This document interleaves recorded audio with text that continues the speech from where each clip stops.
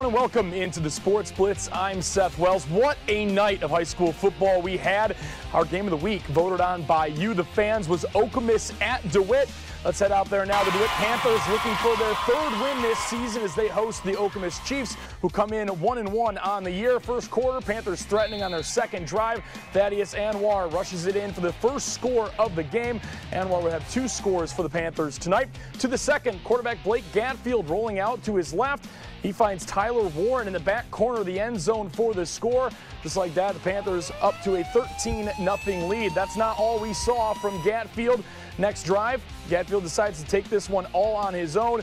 It's 20-0 Panthers, and that's a lead that they would take into the second half.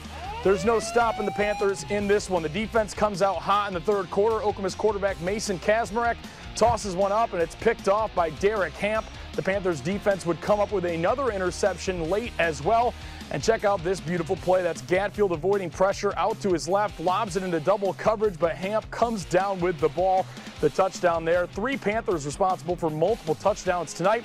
Final score, the Panthers take this one handily by a final score of 39-0. Coach Rob Zimmerman thinks the Panthers still have some work to do, but was impressed by his team's defense. Well, I thought our defense was tremendous. We played really, really well defensively. Offensively, I was not very happy with our performance, but defensively, we were outstanding. One of the other nominees for our game of the week was Grand Ledge at East.